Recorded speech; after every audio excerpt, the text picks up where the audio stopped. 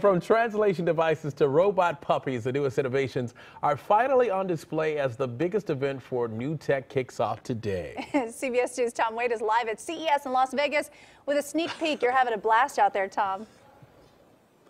I'm having so much fun. I'm Techie Tom here out at CES in Las Vegas. Yeah, we showed you some cool pets that were AI. Now we're showing you some health and fitness with Sarah Brown. Okay, Sarah, so what do we have here? These are to make us healthier. Yes, these are two really great examples of digital health here at CES 2020. The first is the Relief Band, and this both helps to treat and prevent nausea and vomiting from any cause, whether you're hungover or you have morning sickness. Why are you looking at me like that? We're in Vegas. Oh, let's hold that up. Oh, let's hold that up so we can. Here we go. Okay, so that's a look at that. Yes. And so does that connect to an app or something? It doesn't connect to an app, but there's sensors on the back here, and you can change the vibration, and there's a couple different intensity levels. Okay, and then here we go with this device here. This is the Max Pro. It's a portable home gym.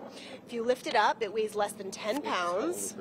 There we go. Yes. Perfect. Okay. And this can fit right into your carry-on luggage. It's perfect for traveling, and it's a smart gym that does connect to an app. You actually have an app coach, and you track all of your workout progress right through the app. Fantastic. So no excuses anymore for your New Year's resolution. None whatsoever. All right. Thank you so much, Sarah Brown, who showed us a bunch of cool stuff, and we'll be back probably tomorrow with more gadgets and gizmos, and later today on CBS 2 and CBSN. That's the latest here live in Las Vegas. I'm Tom Wade.